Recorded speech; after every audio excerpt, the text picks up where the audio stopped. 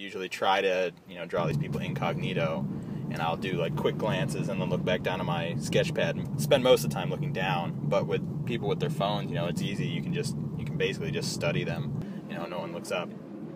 He was wearing his suit. He was clean cut. He kind of struck a cartoon caricature of like a businessman, real stern face. So yeah, he just kind of fits what you'd imagine for a suit type cartoon character.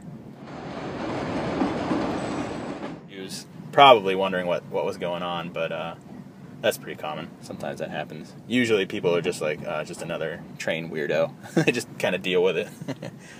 Very rarely do people ask, like, what are you doing, or can I see the drawing or anything. Usually they just just go about their business.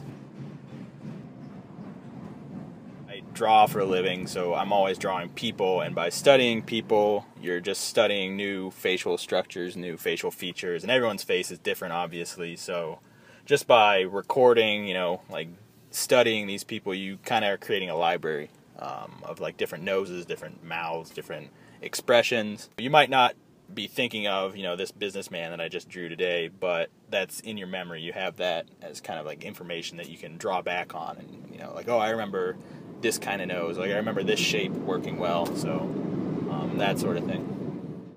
I got into drawing when I was a kid because I just liked doing it, and still today that's what I like to do. It's like a form of entertainment.